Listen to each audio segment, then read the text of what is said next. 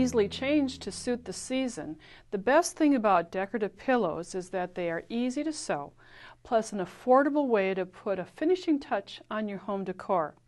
I'd like to share with you my favorite tips and techniques that will help create perfectly square pillows that look really square. Now you may think that's an unusual statement to say a square pillow look perfectly square, but yet if you start off with a square fabric, the corners of the pillows look dog-eared, and perhaps you've made a pillow like that before. I'm going to show you how to eliminate that look so that you have a very professional looking pillow. We're going to be working with a 14-inch pillow form, and I've started with a square of tissue paper 15.5 inches. In other words, 1.5 inches larger than your pillow form. And with your tissue pattern, you're going to make a pattern for the front and the underside of the pillow, fold in half and cut along the fold. One of the halves is going to be placed on the fold of the fabric, and that's why I have the arrow on the fold of the fabric for the front. And the back is going to have an underlay section. The green addition was 4.5 inches wide. And you're going to place some nips or marks in this extension at 4.5 and 3 inches, at both ends of the extension, 4.5 and 3.5. And then to get rid of the dog-eared sections that often happen with square fabric, I've had that happen, is to use a pillow corner template. And the corner area is where you need to pay attention, because this is going to be traced on all 4 exposed corners of the pillow. And you're going to trace and then cut this a little extension of the blue of the tissue paper, remove that. So you do at both corners of the top, and the same with both corners of the underlay, and trim. The next tissues have already been trimmed and they're pinned to the fabric. Speaking of fabric, I'm working with a twill, a little heavier weight. If you're working with a cotton, you may want to cut a second layer of fabric that's really not fabric exactly, but would be polyester fleece, so that the pillow will have a little bit more body to it. So you may want to cut another layer using these pattern pieces. Here you can see the front placed on the fold of the fabric, and here, of course, is the underlay area. Cut them out. And then if you're working with polyester fleece, pin the fleece to the respective pieces on the wrong side. And that's what I've done just for the pillow top. I think that's where it's needed the most. And you can baste around the edges or just pin it in place. Most of the work is going to happen initially with the underlay, where you have the overlap of the pattern pieces. Press along the pieces along the 3-inch nip mark. We've nipped at 3 inches and 4.5 on both ends of this pillow. And then in the 3-inch section, you're going to fuse interfacing, a 3-inch strip on both halves of the underlay. And then you can see we've pre-pressed these areas.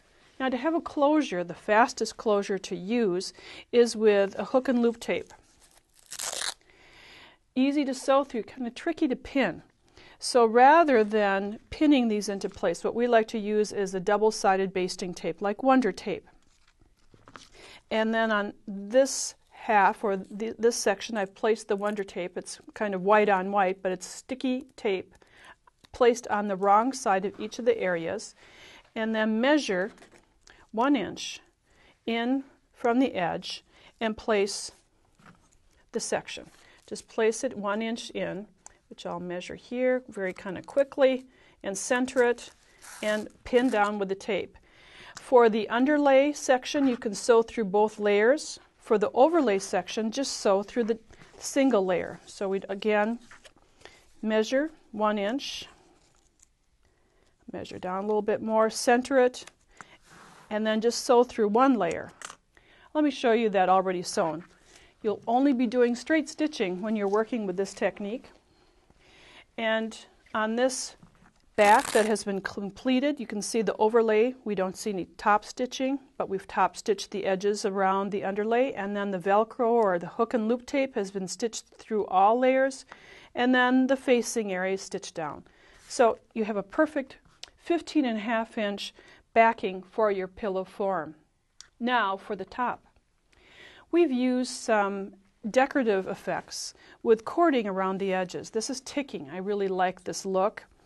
when you have a stripe on the bias, gives a nice home decor effect. And we can put on the piping the first step without stitching. We're going to be using Wrap and Fuse. The Wrap and Fuse is available in two convenient sizes, 6 yards, or you can use the package that has a little bit over 2 yards. It's called Wrap and Fuse because the cording is wrapped with fusible web. On the packaging, instructions are given how wide to cut the bias strip, about 1 3/8 inches wide, and meet the Wrap and Fuse to the wrong side of the fabric, wrap the fabric around the fusible, and then with the edge of your iron, just press. And you can see that's the first step that normally is sewn, but now it has been created by pressing. It's fused into place. You can fuse enough Wrap and Fuse for the entire length that you'll need, or the circumference to go around the top of the pillow. Now I'm going to meet right sides together, meeting the cut edges of the fabric to the cut edges of the top. And at the sewing machine, I'll soon be sewing, but I'll be putting on my sewing machine this foot. It's a foot that has a hollowed out groove section so that you can stitch right over the cording. You're going to move the needle position to the right, so you'll be sewing right along the edge. And here's a close-up of the stitching. Stitching around the areas, pivoting at the corners, and then just continue to sew around the edges. You'll be using some traditional sewing techniques because you'll need to meet the piping together. We've folded under just about 1/4 of an inch at the end of the piping, and then cut the remainder of the piping out of that area so that when the piping pieces overlap, you're not going to have, let me just kind of pin it in there for you. You can fuse this section. You're not going to have extra bulk, so you'll overlap this, and then you can continue to sew at the beginning and ending spot to make it continuous. You're almost done. You've created the back, you've created the front, and now you sandwich the two together, meeting right sides. And pin from the right side. On the right side, you will see the stitching line from the cording. You have the same setup at your sewing machine with the cords and piping foot in place, and re-stitch this area. Stitching around the area so you'll have the stitching one on top of the other. And as you can see, doing this, it's very simple just to sew around all the edges. So after you've done this final stitching, then go through the opening, turn right side out. Because we've used the corner template to shape the corners, they look square, but the extra fabric from the dog-eared area is gone. The batting helps give the front of your pillow a little extra support and shape, and the back closure will perfectly close the pillow once you put the 14-inch pillow form into place. Here's your pillow cover that's been made, and here's a stuffed pillow. A great way to add decor to your home. Nancy's Notions offers a full selection of sewing notions to test out your new creative skills. Order your supplies today.